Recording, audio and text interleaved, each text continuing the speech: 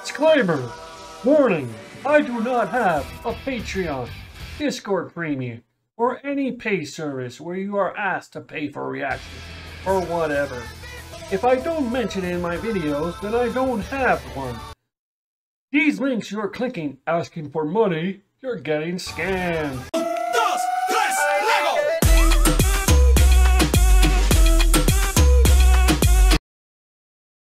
So this guy, he went from 155 to 352 pounds. I heard about this guy, Nikocado, Avocado. All I know from him is that he eats a lot of food and just uses, all he does is does video of him eating food. And that's kind of, I know it makes him famous and all, but that's kind of bad on his part that you would risk his health just to eat on camera. But hey, he's doing him, so whatever.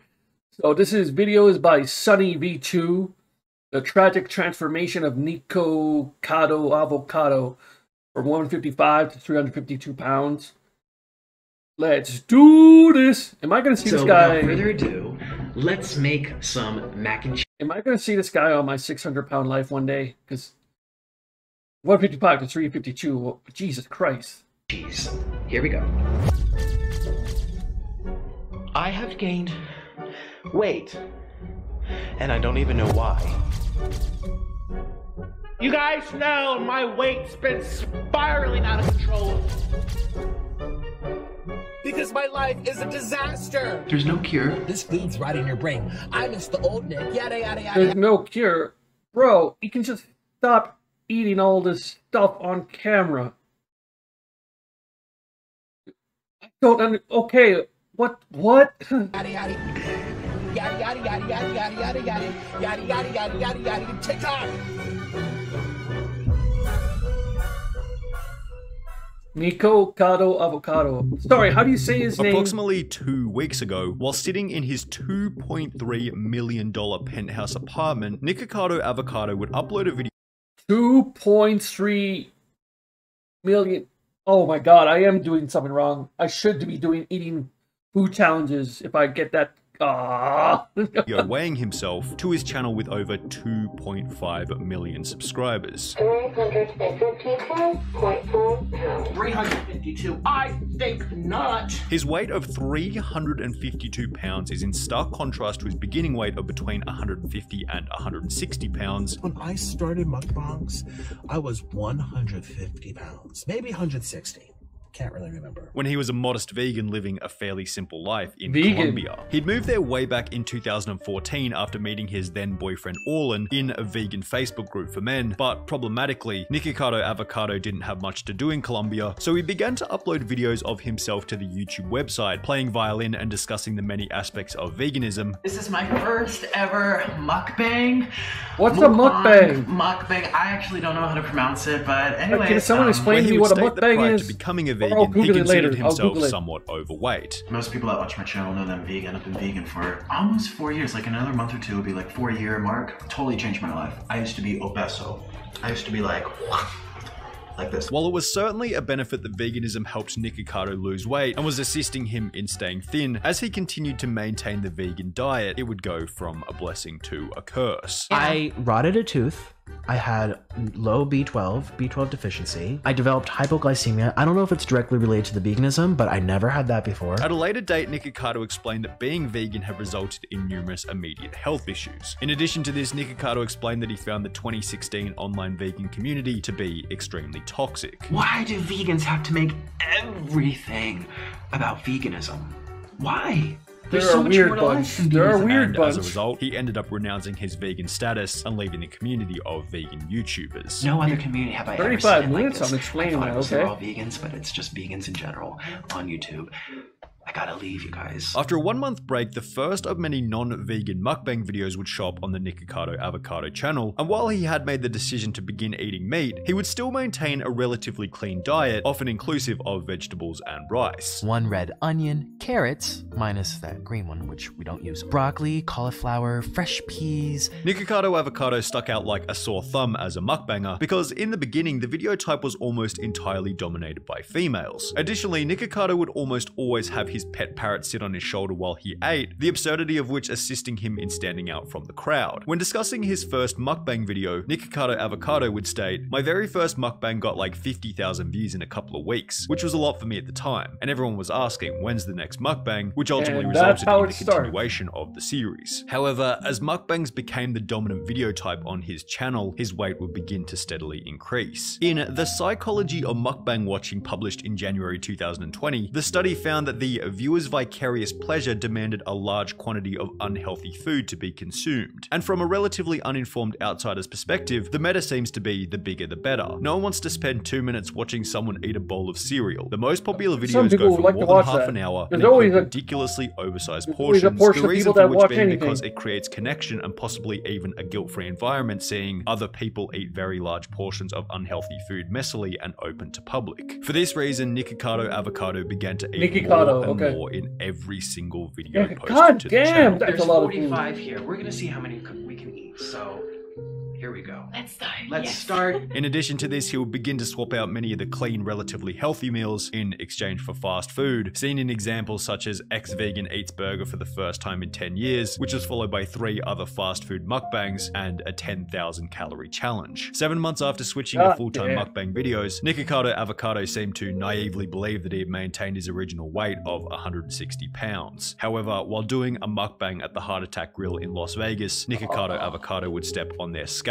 The Heart Attack Grill. I heard of that. Oh my god. That place pisses me off. Like, oh my god, the fact that you have to sign a waiver not to sue them for your family if you die. Okay, it's up to them if they go to the Heart Attack Grill and just eat whatever. But god damn, I know I'm a big guy, but I would never. Okay, I would go to the Heart Attack Grill. Just, I don't know, but one time, just for one time, but goddamn, the Heart Attack Grill. At which point he would be confronted with reality. So let's see how much I weigh. I don't even know. I think 160, maybe 160. Weigh yourself here. So we're gonna step right up. That has to be wrong. You guys, I'm 200 pounds.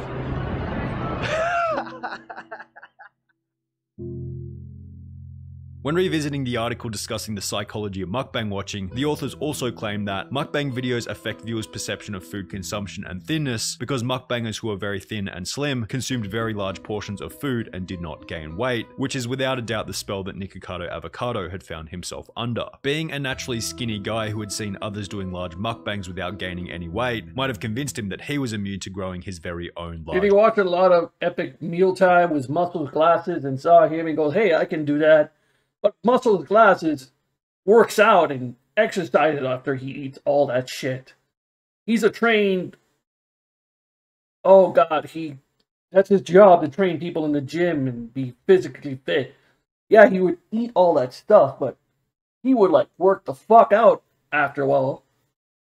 After right away. But yeah, okay. Beer belly. But when you're at the point of eating 10,000 calorie meals for your channel, your quote-unquote That's fast a lot of metabolism diabetes. isn't going to be there to save you. The problem was that rather than seeing this as a genuine issue and an indication that he might want to slow down on the insane portion sizes, Nikocado Avocado would simply integrate it into his content with the goal of gaining more views. He would upload 2 videos shortly after becoming conscious of his weight, stating, "I'm getting fat and I don't know why," as well as "Say hello to my double chin," where he would unironically state that he thought it was just stress or water weight and that food wasn't the problem. I'm hoping, I'm praying that this is just water weight. That this is water weight and it comes off in like a week. That's a lot of Of salt. just not being so stressed. Because stress Plus is a our lot number of one fat killer. and sodium. Yeah. That's not our number one killer. Chips, no. Our number one killer is stress. Also believing that his weight gain was some kind of medical mystery. There is a medical mystery going on. There is something chemically imbalanced in me. I should probably go get my thyroid checked. Which were both pathetic justifications for the reality, being that he was simply eating too much food. Nikocado Avocado concluded the video by stating, "You better enjoy it while it lasts, because I tell you, it will not last. I'm gonna find a way to lose this weight." However, with the same diet, the mindset that it was stress or water weight or a medical mystery, and yet another 10,000 calorie challenge only 3 videos later, obviously the weight gain continued. But it wasn't only his weight that was causing him health problems. Nikocado Avocado would upload a video simply titled "I'm too scared to go to the hospital," which in true nature of the 2017 YouTube algorithm would gain a whopping 21 million views. Not only did this video further assist in making Nikocado Avocado somewhat of a household name, but it also showed him that drama and talking about subjects other than mukbanging would still garner an audience as long as they involve drama. Nikocado would create a playlist or channel subsection literally titled "Upset Feelings," where dramatic videos displaying the apparent problems he was having, such as specific arguments with his boyfriend, often gained substantial view counts. Nikocado Avocado uploaded videos such as "What My Husband Did to Me" and "I'm Getting Deported," stating later that whenever he found himself in a bad mood, his first natural inclination was to grab the camera. Everyone already hates me, or I'm already dramatic. Let me just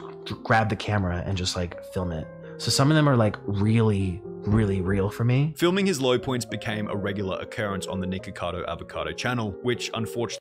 Filming yourself about everything is not a good idea, because then people just want to see the train wreck of your life.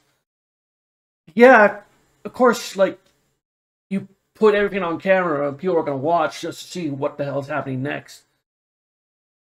But dude, you can't just film every single detail of your life and whatever happens.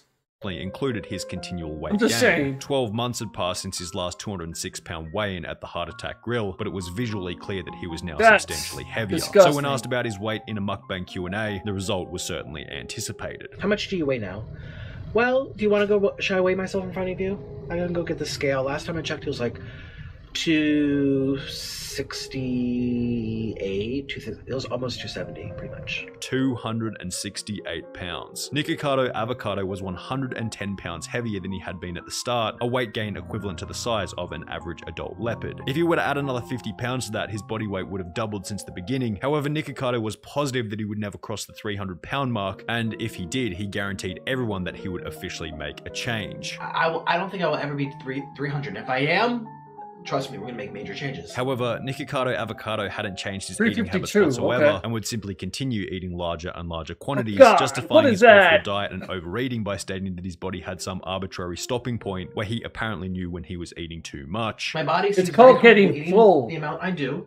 When you're full, you can't stop eating. Very strong stopping point. You can't eat anymore. If I overstuff, I notice I don't get hungry until later in the next day. Which was obviously once again just another lie he told himself to deal with the reality of his own situation. To assist with his mukbangs as his weight grew, Nikocado Avocado would also purchase a chair rated to hold a person who weighed up to 400 pounds. I got the chair for 400-pound people because I said, okay, it's gonna hold, if it's holding up big people, it's gonna hold me up, definitely. And Nikocado Avocado was certainly going to need this seat, as less than 12 months after claiming he'd never get to 300 pounds, he'd upload a video titled "I'm 299.9 pounds, will I finally reach 300 after this meal?" This video not only showed that all Nikocado Avocado's previous claims about water weight, stress, diets, understanding his body, etc., were... What in the fuck is this? Is that a hot dog? That's a hot dog, but what the fuck is this monstrosity? Sonic? I don't have Sonic here in Canada. What the hell is this? What the fuck is that? That's a big-ass burger. Completely wrong, but it also revealed a much darker reality. He had accepted his size and saw his weight as a joke, even going so far as to say that he now wanted to hit 300 big is that burger? 294.2 pounds. What? Why am I losing weight? Why can't I hit 300? In the process, Nikocado Avocado had done the actual calculations on how long it would take for him to get back to his starting weight. Die. How long is it going to take me to lose my weight? If I have to lose... What the fuck is this? Is that all cheddar cheese? Taco from what the fuck are you serving at Taco Bell that has this? What the fuck is that shit? What the hell? Oh, look, he has tomatoes. Or is that sausage? That's tomato. At least you're eating healthy. Is 120 pounds. And I have to do 5 pounds a month. Let's do 120 divided by 5. How many?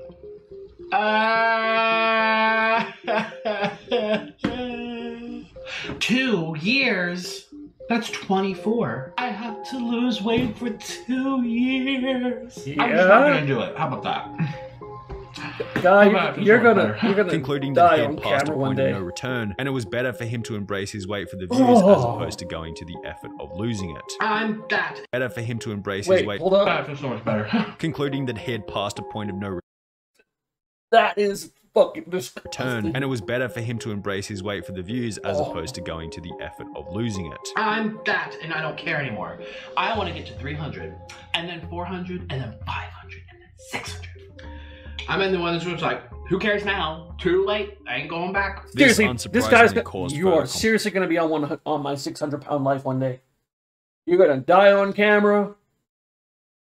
This is just sad, bro. This is just really, really in sad. his relationship.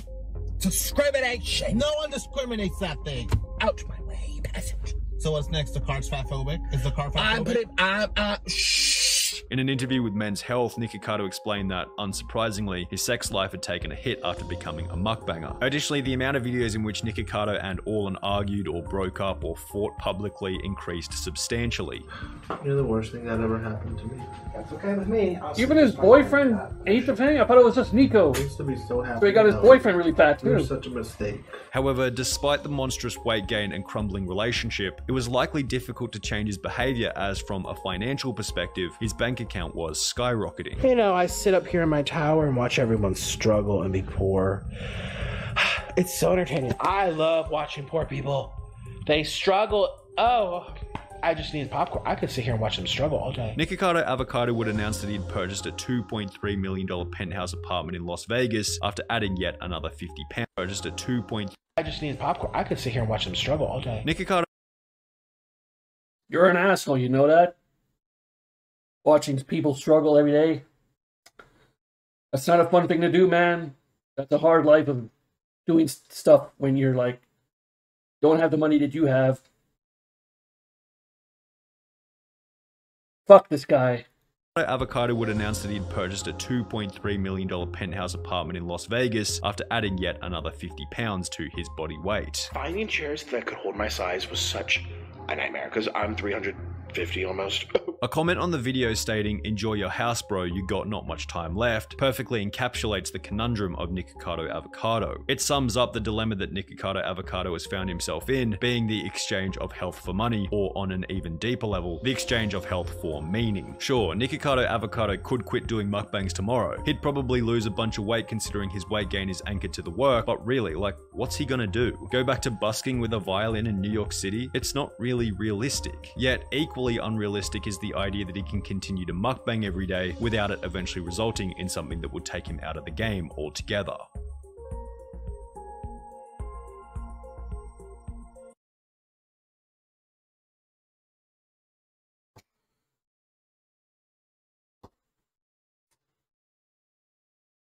Okay, I can understand this guy is making money off mukbangs.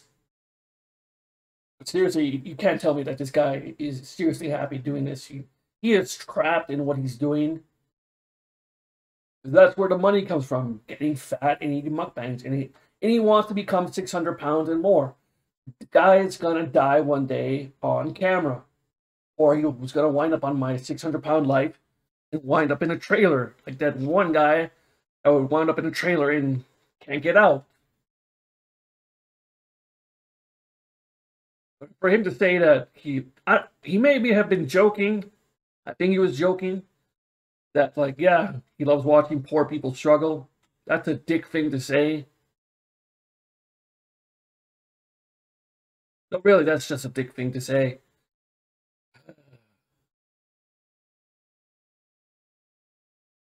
I don't know what else to say about this, but this is like a tragic transformation of this guy. He's like, now I understand about that. What was that video from the guy who did the baby and the cartoon thing where he drew Nikocado Avocado, and then he's trapped in his own thing, and it's really sad. I get it now after watching this, but yeah. I don't know, man. This guy is gonna die one day. He's seriously gonna die one day, and that's just not depressing. That's just tragic. Anyway, that's it for now. Humanoid Nation, Humanoid Freak out. Bye. Pasito a pasito, suave suavecito, nos vamos pegando poquito